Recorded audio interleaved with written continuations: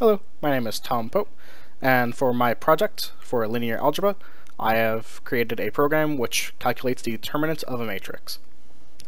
I have divided this process into three methods: a main, which collects data and constructs a two-dimensional array, also in our case will be used as a matrix; a method that displays the matrix for ease of use; and a method that finds the determinant of said matrix. Now, our main method simply creates a method, a two-dimensional array, for any specified input. So we say that this program creates an n by n matrix, enter n. It will construct a matrix, or in this case, two-dimensional array, with that size. It will then ask to fill that matrix with the correct data, and we'll show you what the current matrix looks like on each step. Once it is done, the method will pass the matrix to the determinant method for evaluation. Now, if the n by n matrix, if n is 1 or 2, it will simply calculate the determinant right then. The determinant of a 1 by 1 matrix is just that element, and a 2 by 2 is, of course, the formula AD minus CB of a matrix ABCD. If a matrix is not of that size, so if it is 3 or larger, it will have to create 2 by 2 matrices that it can compute. And the way it does that is recursive. So, the way we start is we make a new matrix, also known as just a two-dimensional array in our case. And it will first say, like, when we start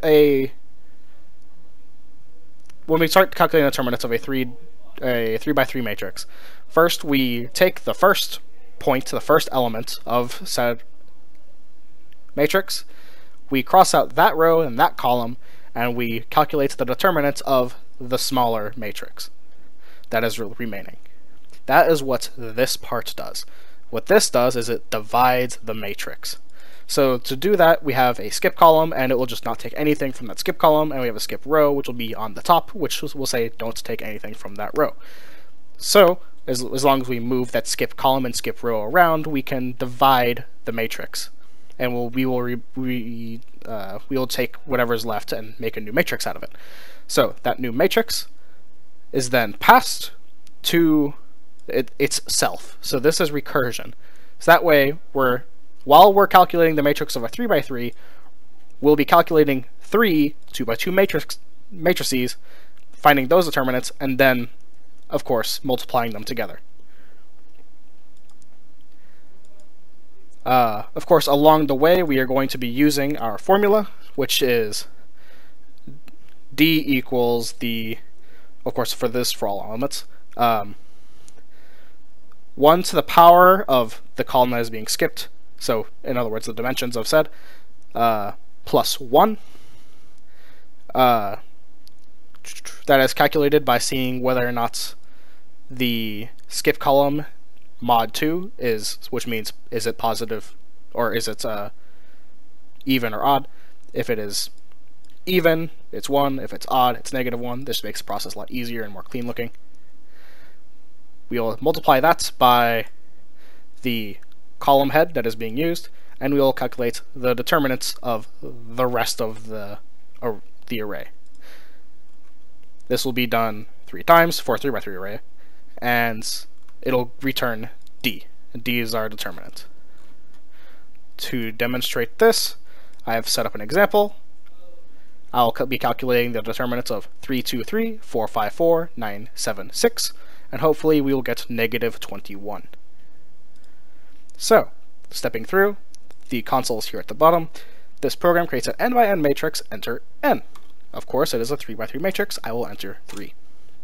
Now I will enter all 9 different elements of the array, starting on the top left point, and then going right.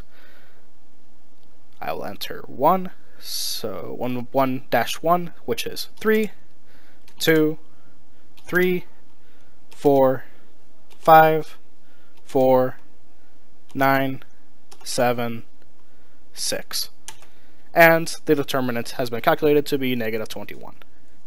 To show that I have not hard-coded this, I will calculate a difference determinant.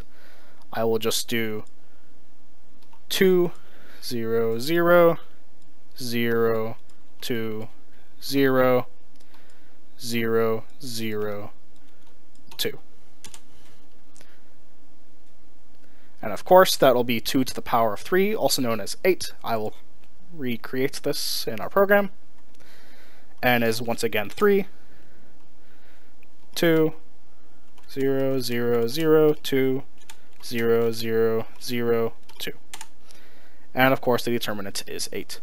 This works for all dimensions, and it does it pretty fast because it is doing a very easy recursive method of computation. And that is all. Thank you for listening.